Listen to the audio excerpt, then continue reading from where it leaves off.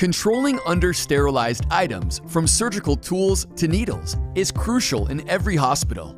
Medical waste disposal is fundamental to prevent disease spread and lower the risk of liability. So, how do you solve your medical waste problems once and for all?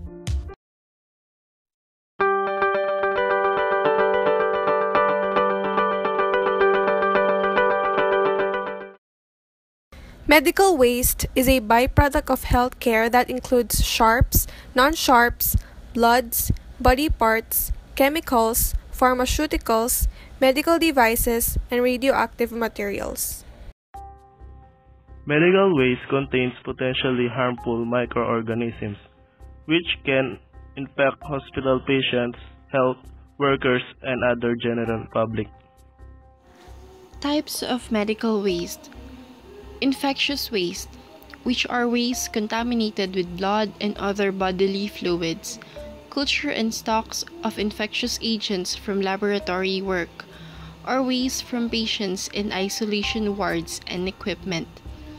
Pathological waste are human tissues, organs or fluids, body parts, and contaminated animal carcasses.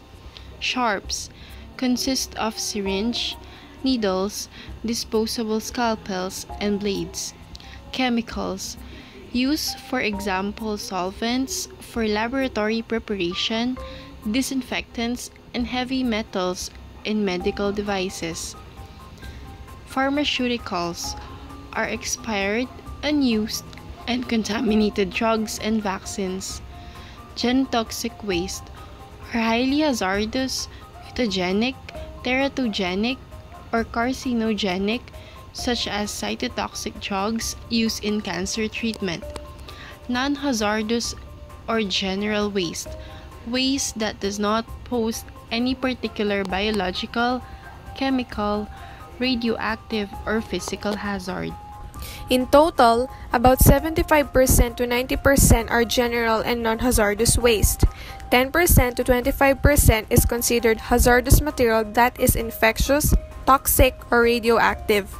If these two categories of waste are not segregated properly, the entire volume of medical waste will be considered as infectious.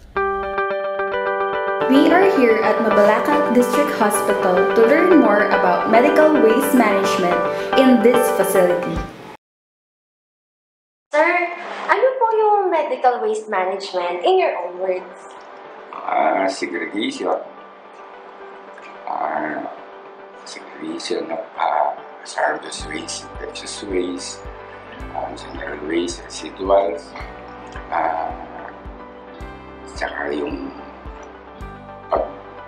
ang pag-dispose nito collected by the city, government, and the private and other private companies. Okay. So, ano po yung approximation ng amount po ng hospital waste na naproproduce po ng facility na yearly? Yearly, kung estimate natin,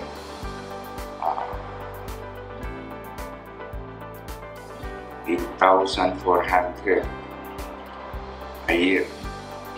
Kilograms yan kasi ganito yun. Bali kung kolekta ka ng 700 kilos. Bali sa isang labo. Estimation. Estimation po. Different pero yan. Tapos, yung po budget allocation po para doon, per annum po? Sa barangay, 1,000 ang alam ko. 1,000 pesos a month. Pero dito sa private company, 40 pesos sa lang po yung per kilo sa mga infectious and hazardous waste. The correct segregation of waste at the point of generation relies on a clear identification of the different categories of waste and the separate disposal of the waste in accordance with the categorization chosen. Segregation must be done at the point of generation of the waste.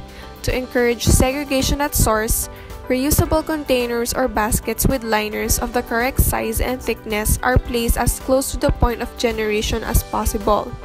They should be properly color-coded and have the International Infectious Waste symbol clearly marked.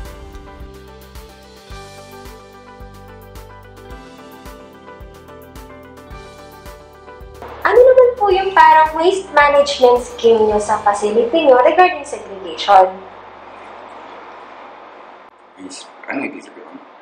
Kung halimbawa po, paano po kayo nagsasegregate ng basura? Meron po bang color coding? Yun.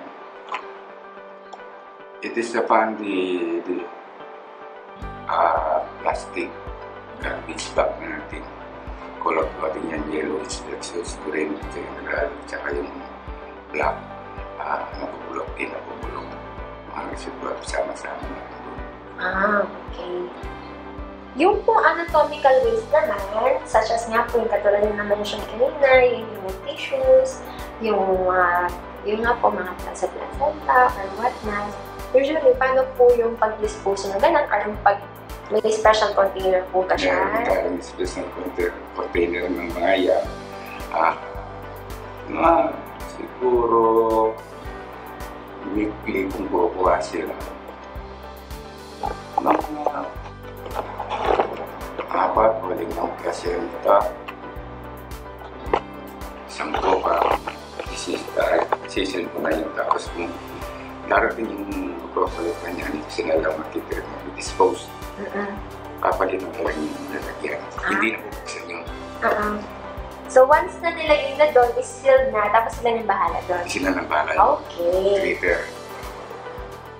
Regarding naman po sa yung mga tinutukoy niya pong hazardous tsaka infectious, yung po mga sharps, tsaka po yung mga test tubes po na ginamit sa mga blood, yung mga test kits po, paano naman po yun? Yung mga hazardous, mga infectious natin, merong isang lalagyan niya, tulad ng liter, vial, tsaka yung ampules, yung mga slides, inalagay niya sa busted fruit na container.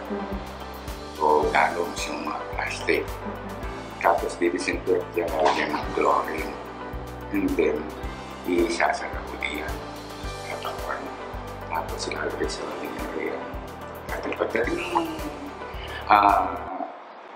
kumpanya, sinalabuhan yan. So, Ano kukalatan yan, nakasegregate na yan through color coding ng plastic natin. Okay. May mga masasuggest po ba kayo para mas ma-improve po yung medical waste management po sa hospital nila? Suggestion po para ma-improve na yung ito. Ang natin sa sanitation, yung dapat magbibigay tayo ng health education sa mga pasyente, sa mga tao. Kung pwede lang, meron saan ng outreach, diba? Sa mga barangay.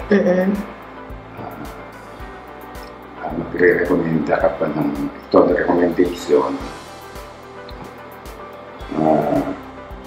Dapat malaki. Lakihan natin yung holding area ng mga hospital. Para sa pag-collection ng collector niya. Maluwang yung dadaanan natin. Dadaanan yung mga tao, mga pasyente na sariling dapat. Kung meron kayong leaflets o mga pamphlets, pwede rin kayong magbigay sa mga tao. Lalo-lalo na itong pagkagulan na yung mga teenagers natin. Yung mga nagtatapon ng basura kung saan-saan. Ayun, nagtatapon ng basura kami saan-saan pero hindi mo na maalis sa mga tao. Kasi habit na nila yan. With over 2 million tons of medical waste produced each year, it is more important than ever that medical facilities do their part to make sure their waste is managed and disposed of correctly. In fact, even the slightest mistake in biohazard waste disposal could be devastating, should that waste be exposed to unsuspecting civilians. To avoid the obvious dangers and to keep the community safe, proper classification and segregation of hospital waste is essential. Furthermore, it is always best to entrust hospital waste management with a professional medical waste company. Without hiring a medical waste company, it runs the risk of not only putting the employees and patrons in danger, but also the risk of causing the facility millions in lawsuit damages should accidental exposure occur. After all, remember, prevention is easy. Damage control, on the other hand, not so much. Make the right choice and have our medical waste properly disposed.